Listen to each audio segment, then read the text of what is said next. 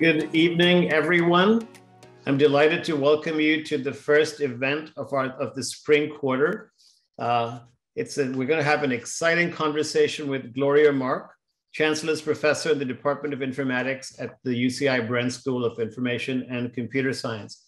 She's going to be speaking to us about her new book, Attention Span, a groundbreaking way to restore balance, happiness, and productivity.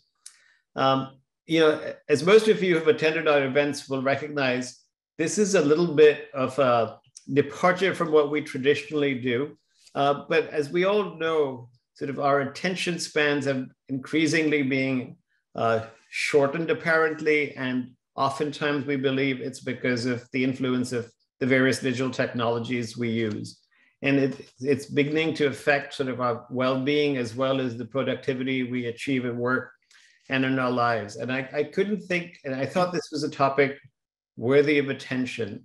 I couldn't think of anybody better than Gloria Mark to speak to it. Gloria's been working on these issues for over 20 years, probably longer than that. But we were part of a center called the Center for Research of IT and Organizations years ago, where I first met Gloria, and I was captivated by the work she was doing. And it's only become more and more important with time to where it's absolutely critical today. But before I formally introduce Gloria, I want to remind everybody we're going to give away books to 5 lucky winners. The only requirement that you have for winning a book is that you attend the entire seminar. We will do a random sort of the people who are still there towards the end of the session and pick 5 people by randomly. So hopefully you can stay for the entire session. But a couple of other things. Thank you to KPMG and the Beal Family Foundation for their support of our events, which allows us to offer these events at no charge to our community. And we have disabled the chat feature for the session, for this webinar. Please ask your questions through Q&A, the Q&A feature on Zoom. The way we're going to work this is Gloria is going to speak for 20 or so minutes, 20 to 25 minutes. I'll ask her a few questions after that. I will signal the audience when we would like you to start posting questions using the Q&A feature, and we'll take it from there. Looking forward to an exciting conversation with all of you. Gloria received a PhD from Columbia University in psychology. In fact, what she told us is she was a major in fine arts before that and did a pretty significant career switch, but there are clear parallels between some of the things she's doing now and her early career. She's been a visiting senior researcher at Microsoft Research, and she works in the areas of human-computer interaction, which is, of course, central to what we're going to be talking about today. Her primary research interest is in understanding the impact of digital media on people's lives, and it is this cumulative research tradition of Gloria's that has led to this wonderful book that I have read and urge you all to read as well, because it really affects how I thought about my interactions with technology, and how I can use technology more productively, but also in a balanced way. She's been recognized outside of academia. She's spoken at South by Southwest and the Aspen Ideas Festival, and has been quoted in the major press. With that, take it away, Gloria. Looking forward to hearing what you have to say. And thank you so much for joining us. Thank you so much, Vijay. I'm so excited to be here. So let me share my screen. Okay. Is that good, Vijay? Yes. All right. So again, thanks for inviting me. So I'm going to be talking about the future of our attention. And I'm going to be talking about how we need to change our thinking about how we use our devices. And, currently there's a big push toward let's be as productive as possible. And I'm going to challenge that with some data. So first of all, let me start by saying that there's a lot of chaos in the digital world. Every year, there are new sources of interruptions. Many people report having a hard time staying focused. There is a lot of stress, and we've measured a causal relationship between attention shifting and stress. And I'm going to talk about that. The World Health Organization identifies stress as the epidemic of the 21st century. So where does this all come from? So the original vision of personal computing and later the internet and all the applications associated with it is that technology was designed to extend our capabilities so that we as humans will be able to do more. But ultimately, our minds are still a limitation, and they create a bottleneck of how much information we can actually consume. So why is that? It's because this is a long-standing theory in psychology that the mind has a limited pool of attentional resources, cognitive resources. And there's things we do during the day that allow us to replenish our resources, and there's things we do that drain our resources. You can think of it as a tank. You have a tank that rises and falls throughout the day. And we have so many demands in the environment. And when we use our devices, for example, we have email and Slack and so many electronic communications we have to deal with. When the demands on our attention exceed the amount of resources that we have available, we get stressed and it impacts our performance. So what do we mean by attention? So let me go back to the beginning. This is William James. He's known as the father of psychology. And William James is the first one to define attention. He says, everyone knows what attention is. It's the taking possession by the mind in clear and vivid form of one out of what seems several simultaneously possible objects or trains of thought. Focalization, concentration of consciousness are of its essence. Of course, everyone knows what attention is, but the problem is that William James didn't get the full story. Turns out there are different kinds of attention. So if you're focusing on finishing up that overdue report and you've got that deadline, you're using what's called controlled processing or controlled attention.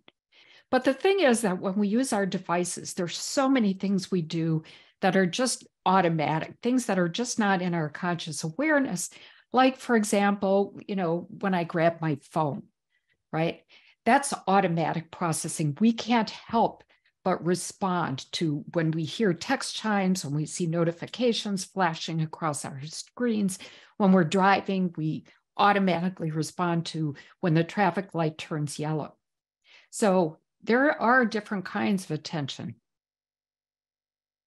So as Vijay talked about, I've been studying our relationship with our technology for a very long time. I'm trained as a psychologist, and usually what psychologists do is they bring people into a laboratory and you create an abstract model of the world. But if I'm studying technology, I want to understand all the forces and influences and factors that can affect people's tech use. I want to know the stress people experience, the conflicts they have, the things that make us laugh. And to do that, I have to go to where people are. And so what I do is I create living laboratories. And so over the years, I've used a variety of different kinds of sensors. These are unobtrusive ways of capturing things like how fast we switch screens, what our stress levels are people having a face-to-face conversation or not. And I timestamp all of these different sensors. And then holistically, I can get a pretty good understanding of what people are doing with their tech. So I'm going to go right to the punchline. And this is the punchline. I've been tracking attention over the last 20 years. And back in 2004, when we first published, my graduate student, Victor Gonzalez, and I found that people's average attention on a screen was about 2.5 minutes before switching. And we were astonished at the time. Then fast forward in 2012, Steve Voida and I found the average to be 75 seconds on a screen. And in the last 5-6 years, the average attention on any screen, whether it's computer or phone, is about 47 seconds. This has been replicated by other people as well. Andres Meyer found 50 seconds. My graduate student, Fatima Akbar, did a study before the pandemic, and she studied 50 information workers over a 30-day period, found the average to be 44 seconds. So our attention spans are diminishing with the rise of the digital age. Now, if you want to look at the data a little bit differently in terms of how often people are switching screens, it's the same idea as duration of attention. We see that people change screens 566 times a day on average. They check email 77 times a day. And for those people in our sample who are Facebook users, they check Facebook 38 times a day. So there's lots of attention switching going on. Now, we might have this idea, and this is a very popular narrative, that we should blame our interruptions completely on notifications, targeted algorithms. Yes, that is a reason why we're interrupted. It's not the full reason. It turns out that about half of all interruptions are initiated by ourselves. So we might have an urge to check the news, or we might have a memory that we forgot to do something. So we are as guilty of interrupting ourselves as we are from being interrupted by something external to us. So you might say, well, so what? We switch our attention every 47 seconds. What does it matter if we're working on the same project? So I'm an academic. I write papers. I read articles online. I talk to people on email. I do writing, and I'm switching between all these activities. So what does it matter? But if we think at the level of project, switching between writing a paper to working on another research project to, say, planning, teaching a course, these are all different projects. How often do we switch at the level of project? Here's the general pattern of what people do that we found in the data. So a person works on project A, and then they suddenly switch their attention to project B. Then they switch again to project C. Then they start to work on project D, and then they go back and pick up on project A, where they left off.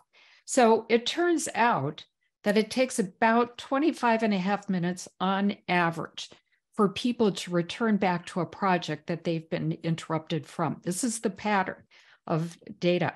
So it's not like people get interrupted, do something quickly, and then come right back, right? There are intervening things that people do, intervening tasks, and it creates quite a disruption in our work. So William James talked about, having this focused state of attention, but I want to present some data to show you that attention is not just a binary state of being focused and unfocused. There are different kinds of attention. So when I started thinking about this, I realized that there are some things we do on our devices where we're really engaged and we're putting in a lot of mental effort, like I'm working on a paper, right? Or I'm trying to do some kind of analysis using Excel. But other times we might be really engaged in doing something and not at all challenged, like watching a Netflix film or playing a mindless game or reading social media. And so I came up with this framework of 4 different kinds of attention. If you're highly engaged and you're highly challenged, putting in a lot of effort, that's what a focused state of attention is. To be focused, you really need to have some kind of mental effort using cognitive resources. You can be engaged and have very low challenge, like playing solitaire, and that's rote attention. And if you're not challenged or not engaged, well, you're bored. And if you're highly challenged, but not at all engaged, I call that a state of frustration. It's like when I have a tech problem, right? I'm challenged by it and I'm just not motivated or engaged to do anything with it. So I'm frustrated.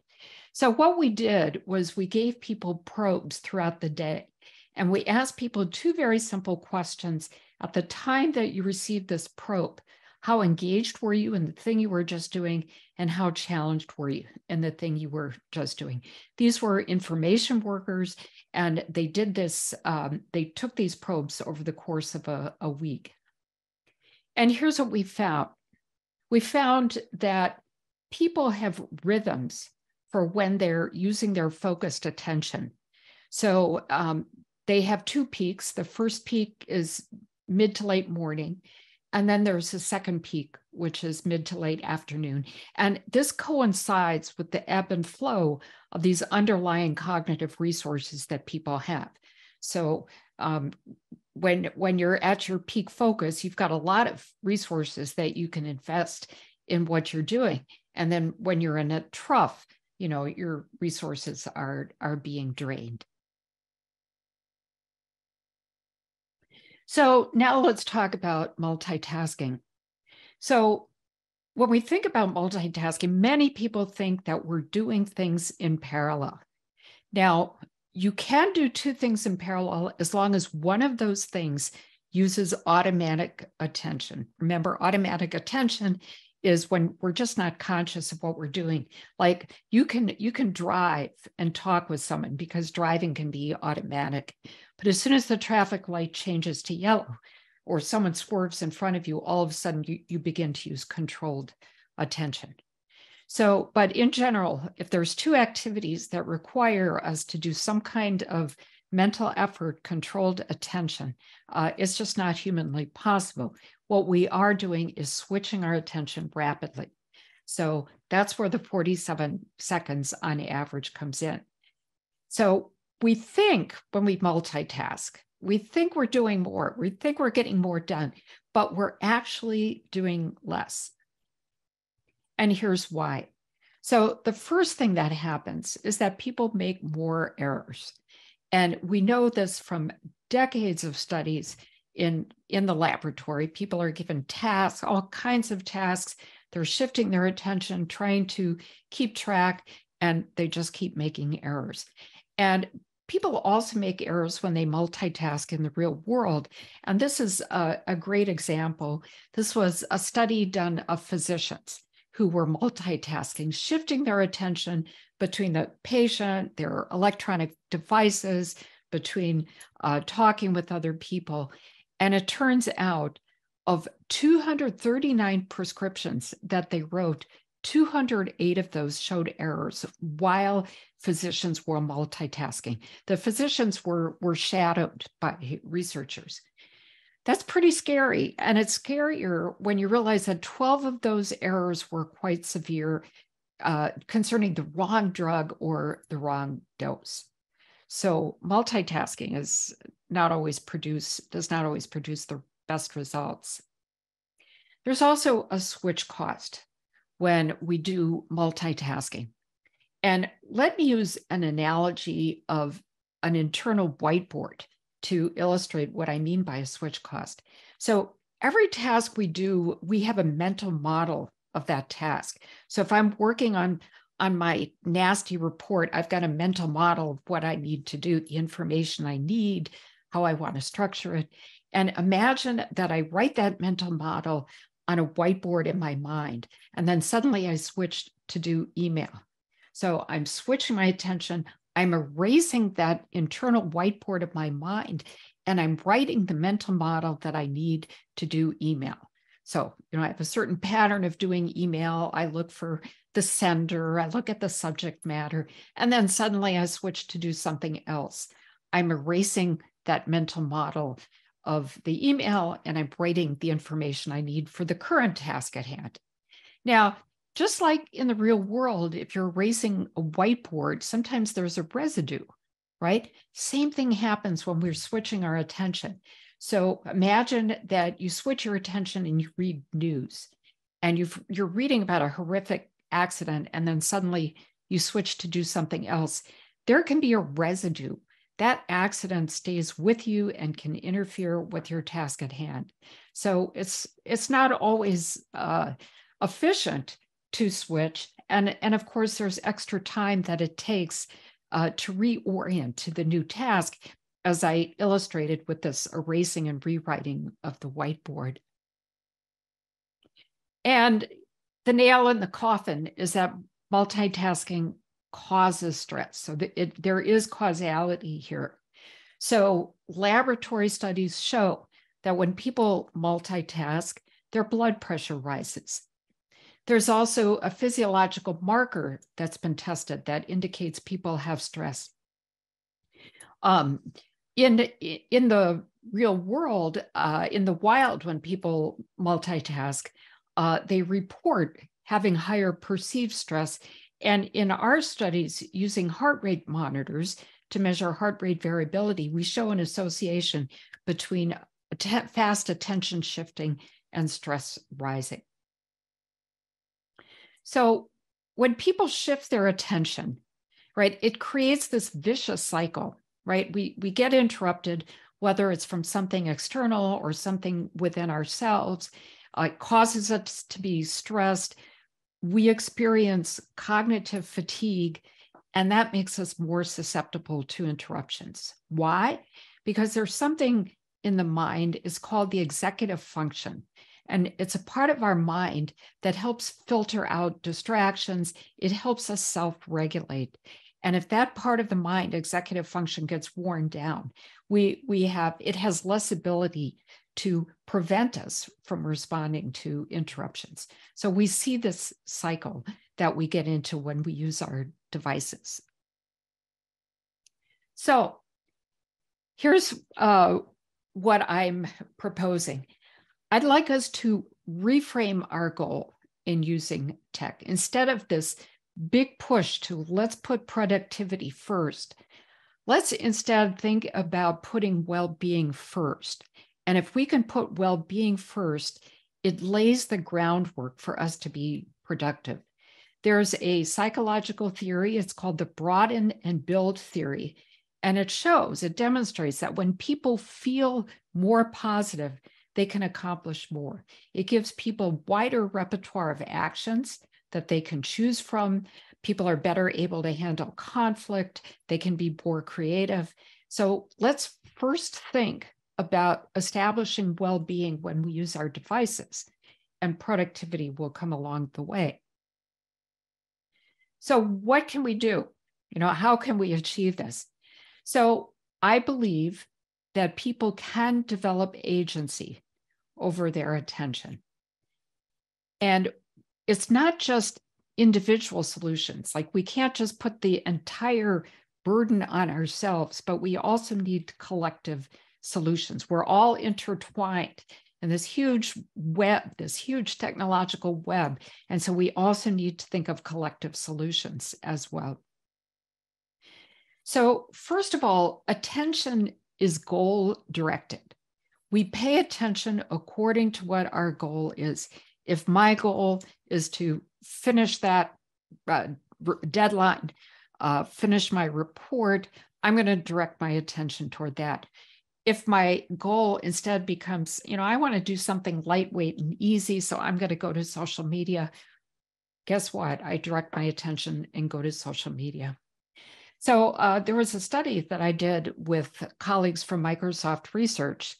And what we did was we gave people, they worked with a conversational agent, and it asked them two simple questions at the beginning of the day. The first was, what do you want to accomplish today? That was their task goal. The second question is, how do you want to feel? That was their emotional goal. And simply by answering those two questions at the beginning of the day, people stayed on track more. However, we also learned that the results are not long lasting, right? They just last a short amount of time. And so we discovered that goals need to be consistently reinstated. People need to be reminded of goals. You can't just do it once at the beginning of the day and forget about it. This idea originates from a social psychologist called Albert Bandura, who studied the idea of self-efficacy. And he was very successful at getting people to do things like stop substance abuse and stop smoking. And I came to this idea of practicing meta-awareness during the pandemic when I took a course in mindfulness. Meta-awareness refers to the idea of being aware of what you're doing as it's unfolding. There's so many actions we do that are just unconscious. This kind of automatic attention I talked about earlier, like grabbing our phone when we hear a text chime. And meta-awareness is about being more intentional and being reflective on our actions. So you can do it by probing yourself. So recognizing the urge that you have to switch screens and go read the news or go on social media, and to probe yourself and ask why you're doing it. And, for me, it's usually because I'm bored or I'm procrastinating. But it's taught me to be self-reflective. And this kind of probing exercise has now become second nature for me. And it's really helped me a lot and prevents me from switching screens. You can also practice forethought. And forethought means imagining how our current actions will impact our future selves. So before I make that screen switch to go check news, and I'm a news junkie, I imagine what my future self is going to be like. And the end of the day is a good time frame. So at 7 p.m., what do I want to be doing? I want to be relaxing, having a glass of wine, reading my favorite book. I don't want to still be working on that deadline. And so the more concrete your visualization is, the more powerful it is. So you can use forethought to help keep yourself on track. And remember, I mentioned that people have rhythms of attention throughout the day. So get to know when your peak focus times are. It does relate to your chronotype. If you're an early type, your peaks will be earlier. If you're a late type, they'll be later. You can do a simple exercise. Keep a diary of when you feel that your focus is at its peak. And instead of scheduling tasks with a time frame, this is what we typically do. It's 11 o'clock, I'm going to do this task. 12 noon, I'm going to do this task. Instead, design your day and plan to do those tasks that require the hardest work and the most creative energy.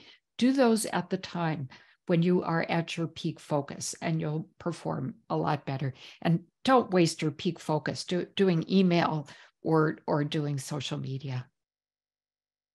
So what is the future of attention? And this is where we can think about collective solutions, because a lot of people talk about, oh, it's simple, do a digital detox. But doing a digital detox is like doing a crash diet. It works for a while, you feel great, but then you have to come back and people pick up their bad habits again. The ship has sailed. We live in a technological world. We just can't stay away from it. And for any individual to really pull away, it penalizes that individual, especially if you're an information worker. You need access to information. We lose access to our loved ones and our friends and family. So we need to think about solutions collectively as well as individually. So first of all, has to start at the top. Leadership of organizations need to realize that well-being comes first. They need to understand that instead of pushing people to their limits and getting them exhausted, let's think about nurturing well-being and laying the groundwork for being productive. So one thing that management can do is to allow quiet time which is free from electronic communications, right? This could be done through batching email or setting aside a period of time when no electronic communications can be sent. This allows people then to be able to focus on the task at hand. Also, to understand that people have rhythms of attention and to give people flexibility to be able to schedule their days to leverage when they have these peak focus times, because then they'll be able to do more. And last is to understand the importance to allow people to psychologically detach from work at the end of the day. There's a lot of research that shows there are carryover effects. The stress we experience during the day gets carried over into our personal life. And if we don't give ourselves a chance to psychologically detach, this stress can develop into chronic stress. Some countries have laws, even France has the El Khomri law. It's called the right to disconnect law, and employees cannot be penalized for not answering electronic communications after work hours.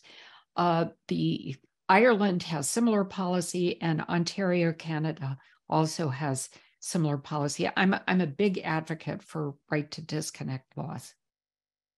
So I'd like to close with this Japanese expression, which is called yohaku no bi, which means the beauty of empty space. And when the Japanese design gardens, it's not just the beautiful rocks that they choose, but it's the space around these rocks that are really well thought out. And, it just enables the beauty of these rocks to shine. And it's the same in our days. Let's incorporate negative space into our day. This is time that we can use for contemplation, meditation, or even time to go off and take a really substantial break. It's really important and supports us in building back up our attentional resources and helping us shine at work. So I would like to thank you. You can reach me here on LinkedIn, Twitter. You can come to my website and learn more about the book. Thank you so much. Thank you, Gloria. That was eye-opening as always. It's sort of interesting because the last time, I think, not counting the recent viewings I've done of your book talks, this is very much in the trajectory of what you've been doing. But I have to say the numbers are staggering and alarming. I would be surprised if, perhaps you can stop sharing, Gloria. Sure. So I would be surprised if anybody in the audience does not relate to this. I certainly, it's personal. And as an applied economist who studies the impact of technology and productivity, I have to confess that we never think about, in our work at least, we think about the macroeconomic impacts of technology and productivity, but the macroeconomic output consists of the aggregation of all of our individual outputs, right? And so well-being is very central to that. But I was just struck by so many things you said about attention span, both in the book and in your talk today. But so attention span is diminishing. We see it not just in digital media, but also in the ways movies are made, for example. Yes. The little sequences, the shot length in movies has been declining. And every time I watch a movie targeted at young people, and we'll leave it at that, I don't relate because it's sort of a different world. And these are people who are more enmeshed in their digital devices, and even than people like me who are actually quite, I don't know the right word is, but habituated with our, it's become a habit that isn't always productive. Do you think there's a causal, and of course we hear about sort of teen anxiety and depression in numbers that we haven't seen before. Do you think there's a causal relationship between technology and attention span? I think in some aspects, yes.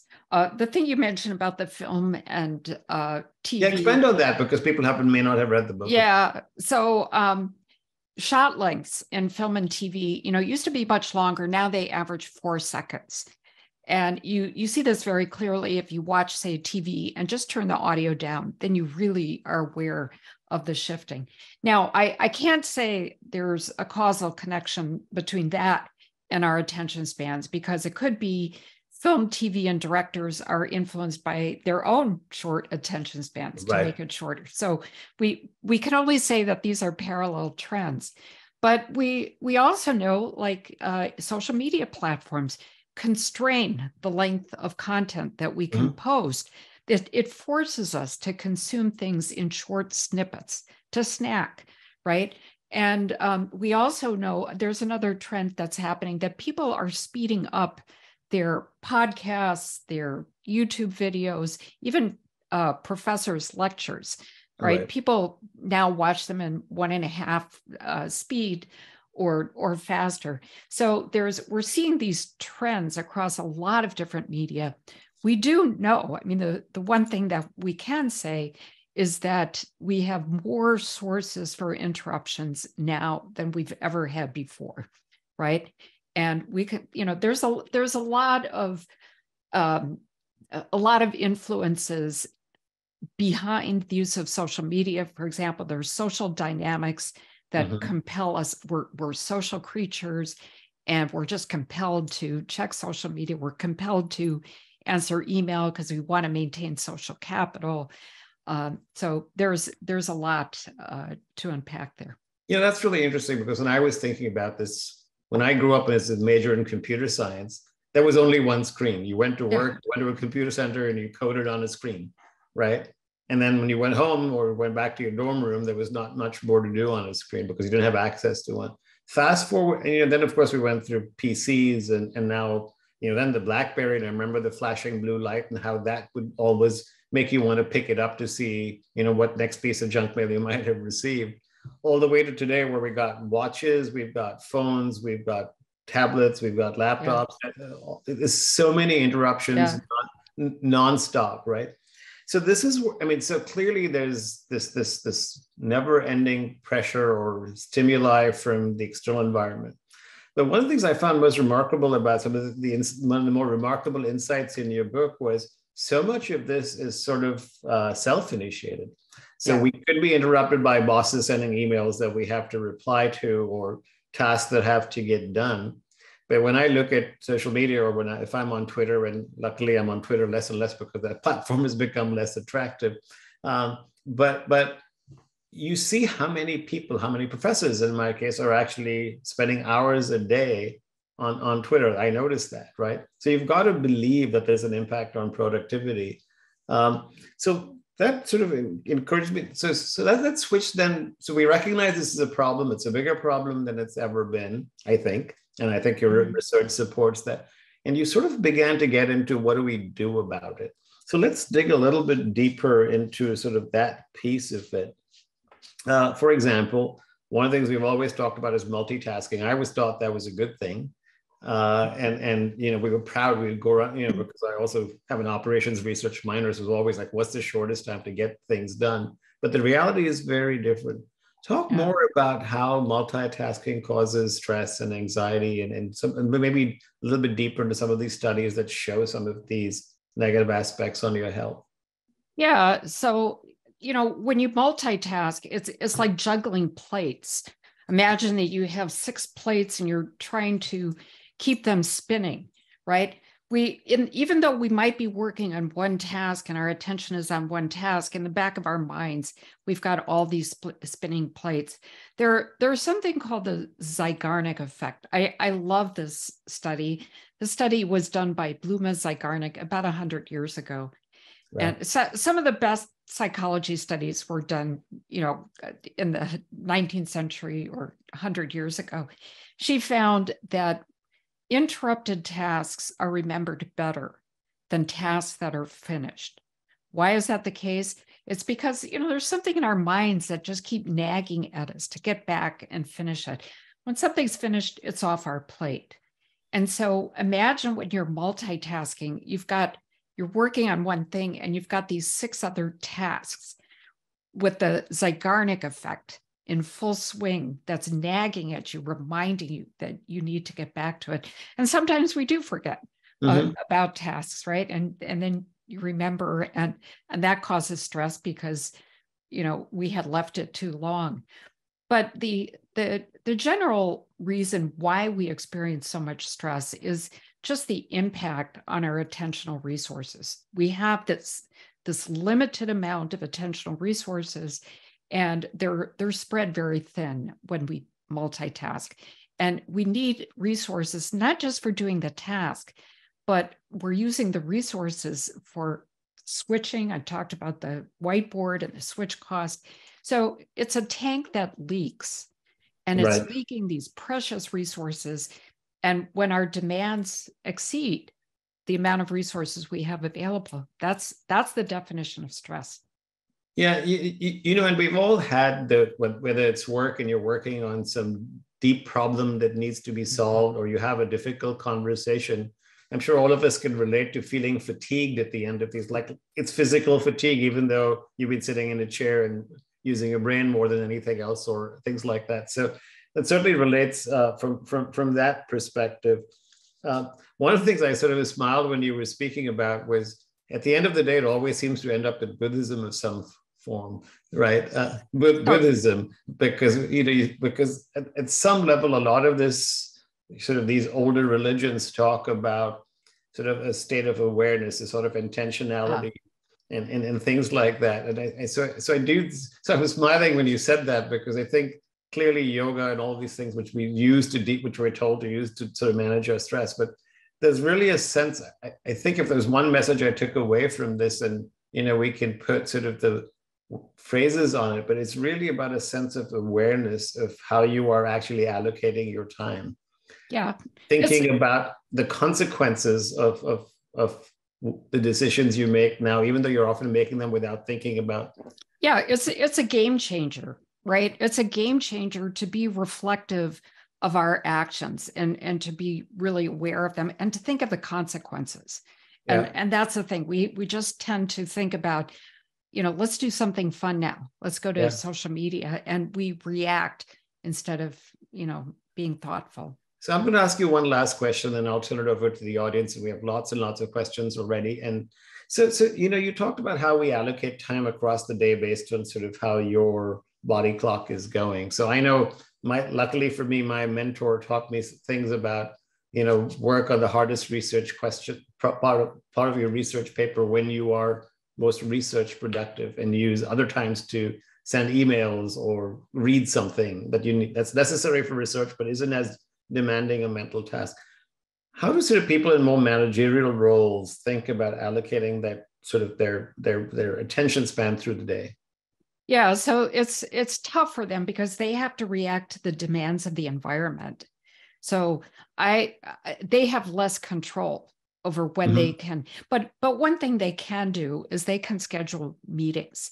And so meetings that require, say, tough decision making or creativity, they can schedule those meetings, right? Yes. For when they are productive. But there's a bit of a social dilemma here. And this happens in groups, because what may be a peak focus time for a manager may not be the same for the employees, right? So it is a social dilemma. What's best for the individual may not be the best for the group. So I'm going to start with a personal question from Yui Saito, because it's very personal. And he's asking you directly. I'll read them out to you. Feel free to read them yourself. But what is your relationship with social media like? I've been struggling to have my free time without opening social media app, especially at night. And he's little frown, I guess. Or do you have any structure that works for you? And I think all of us, I picked that because I certainly can relate to that. I'm always in trouble at home for my use of social media. So yeah, you personally handle it. Yeah, I used to spend a lot more time on social media. Now I just limit my time. I spend about 10 minutes. And I think about, I usually just go to Twitter or LinkedIn. Once a month, I'll go to Facebook. And I have these like 10 minutes, and I just allocate a few minutes for each. And if I'm going to post something, I pretty much think ahead of time what I'm going to post, and then I just post it, and it's done. And I'm very good about limiting my time. Why? Because it goes back to the idea of meta awareness. I also probe myself if I'm still getting value in doing something. So if I'm scrolling through social media, and I used to do this, I would probe myself, is there still value here? And if I was honest, no, there wasn't value. Once in a while, I would hit on some really interesting piece of information, but chances are no. And so I by realizing the answer enough times that no, there just really wasn't value. And I think it is intentionality, right? Because you look back and say, okay, 20 minutes went by and all I got was details about something that I didn't care about in the first place, but I went down that rabbit hole. Yeah. Let's see. Jasmine Henry, thank you so much for this amazing presentation. What are your thoughts on the relationship between dwindling attention span and information retention? So is it affecting how we retain information? Oh, what a great question.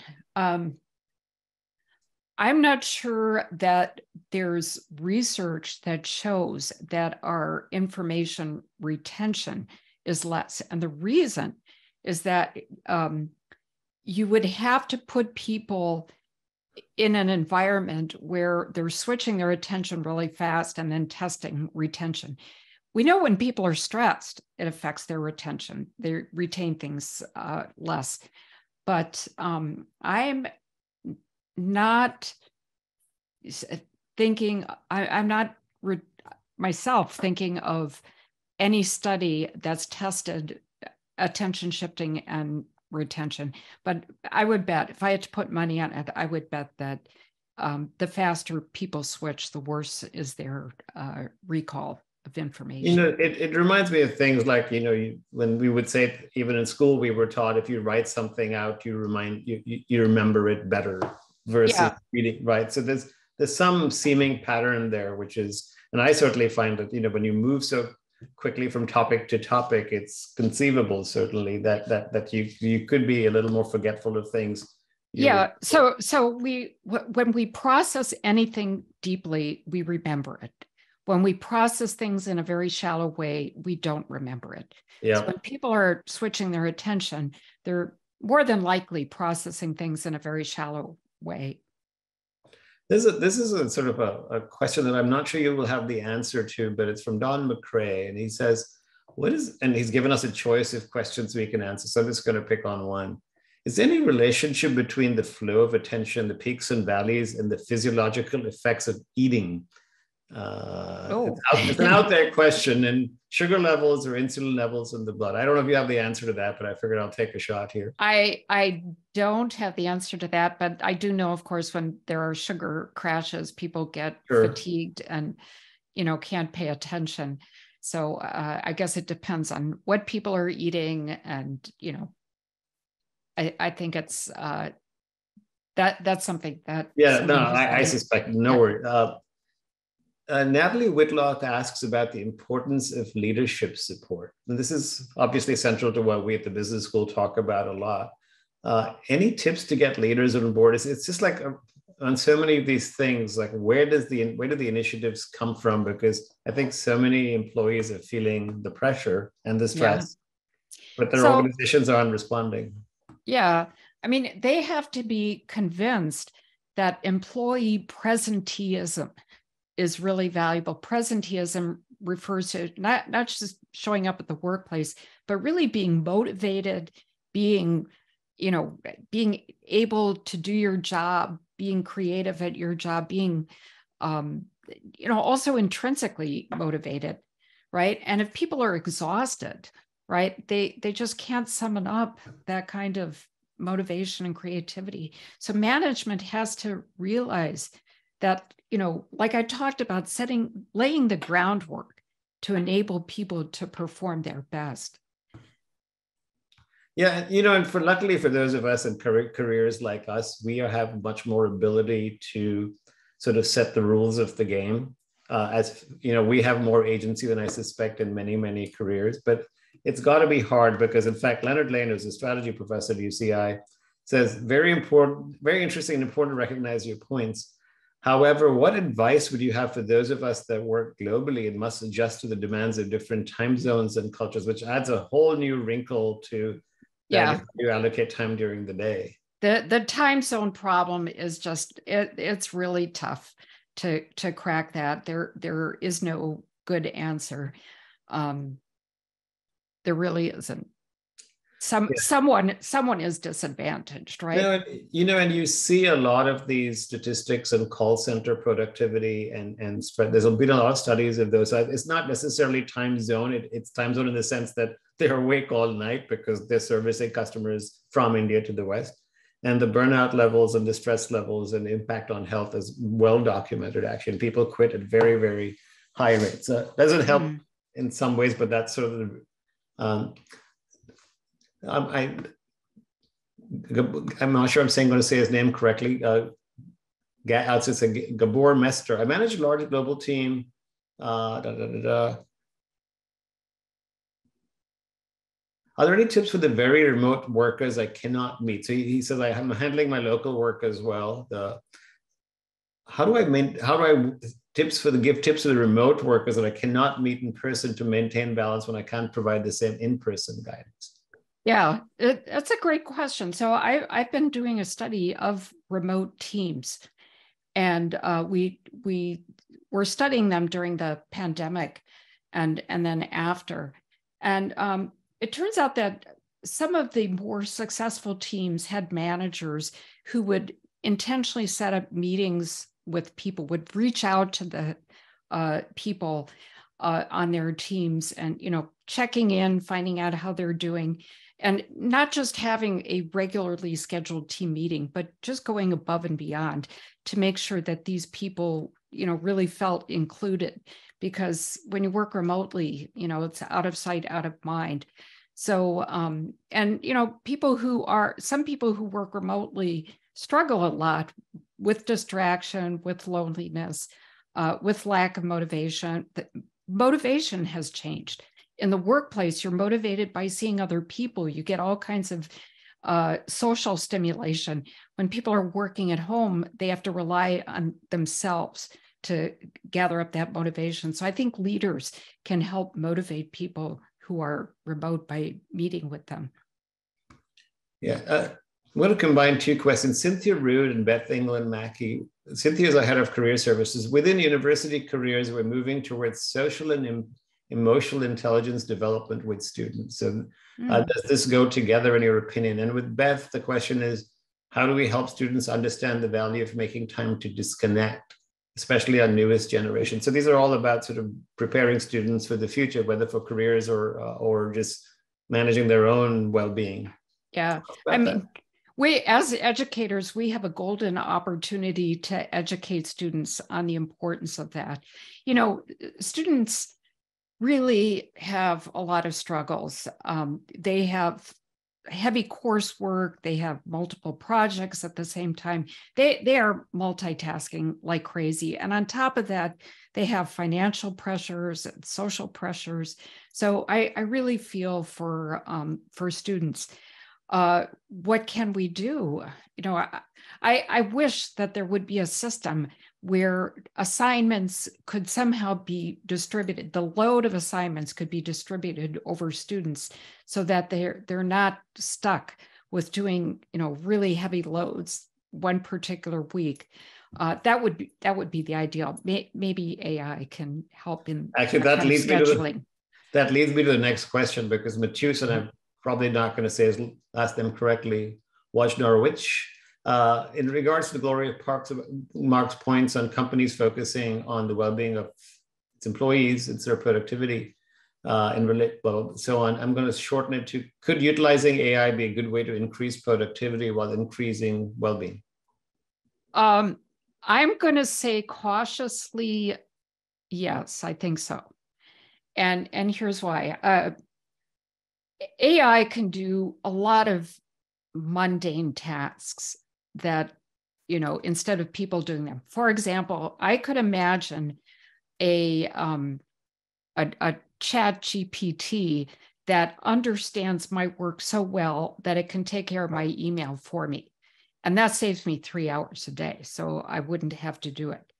And I imagine that there's a lot of other tasks that, for example, summarizing things, that instead of my putting in the time to summarize it, I can use ChatGPT to do it. However, there's a lot of caveats here.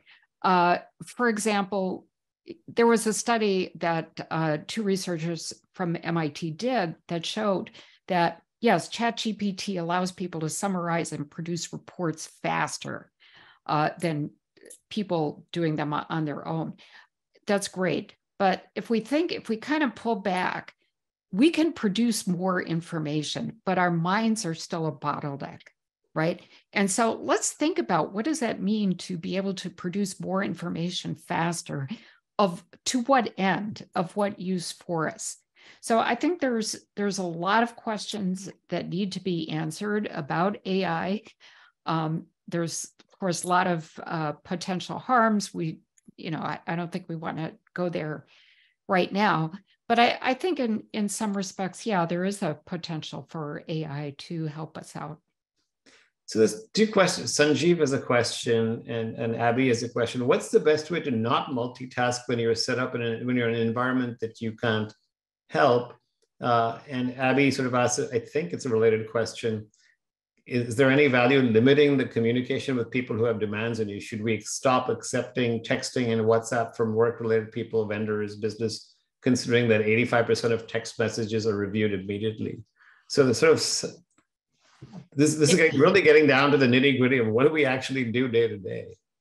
Yeah. So we are, like I talked about, we're caught up in this web, this interconnected technological web, and it's just not possible for any individual to pull out. And, that's where I think leadership needs to step in, where it needs to come from the top to, set up a quiet time so everyone has the expectation that there's no message that's going to come for a period of time, and gives people a chance to really concentrate on work, or using other methods for delivering communication, putting organizational communications on a website so people pull the information instead of it constantly getting pushed at us. There have been so many proposals for different kinds of email solutions, such as figuring out paying people to send an email, but none of these solutions have actually taken hold. So I think that the best thing we can do is to just establish a time during the day where all electronic communications are verboten. Yeah, so my apologies to the people whose questions I couldn't get to. We have time for just one more question. And I'm going to go to Anil Augustine. And he basically says, are we moving from more left brain to more right brain sort of activities? Should we be giving more focus to human experience the emotional and empathy aspects of our work, which is in a sort of AI plays into sort of his question as well. But is that sort of what ultimately we're emphasizing? Let's think about sort of the emotional self and sort of the ability to empathize and so on. I think that there's a really good point there. We're caught up in this culture of productivity. Let's produce as much as we can. We are getting ourselves exhausted. I've been studying people for decades and have just heard so many reports about people's stress and exhaustion. And let's step back. And yes, let's think about empathy. Leaders can have more empathy toward employees. And let's think about what our emotional goals are. Let's consider that every task has an emotional valence associated with it. Some tasks are fun, make us happy, some things aren't. And let's think about, how we can arrange tasks over the day. So we're not doing, several hard tasks in a row that just make us unhappy, but can we intersperse them? Can we think about doing things, showing kindness to colleagues, for example, that things that make us happy? What are things we can do that, don't ordinarily exist today? So, Gloria, thank you so much for sharing your expertise and your research with us. The pandemic taught us a lot about sort of mental health and well-being, as we were all dealing with our social isolation, and we're not fully back in so many ways. Work environments aren't the same. So I Yeah. think it's really important that we, sort of focus on the kinds of questions that you've been focusing on for so long. You've picked sort of a really interesting set of research questions to work on, which with every passing year have increased relevance and have a material impact on how we as humans sort of get through this and survive and thrive. So thank you for all the work that you do. I think it's really meaningful. Honored to have you as a colleague at UCI. With that, buy the book. It's fantastic. Attention span. Buy it at your online store, or buy it at an independent bookseller. But please read the book. It is absolutely wonderful reading and will help improve your life. With that, thank you all. Thank you to our sponsors, KPMG and the Beal Family Foundation, for supporting our work. I have to say personally, it's a great pleasure, even though in a webinar, I don't get to see your faces.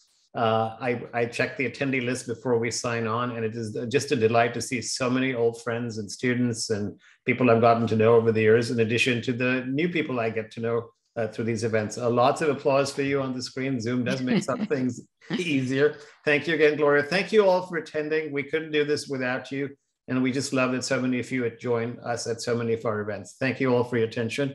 Again, thank you, Gloria. Good night, everybody. Thank you.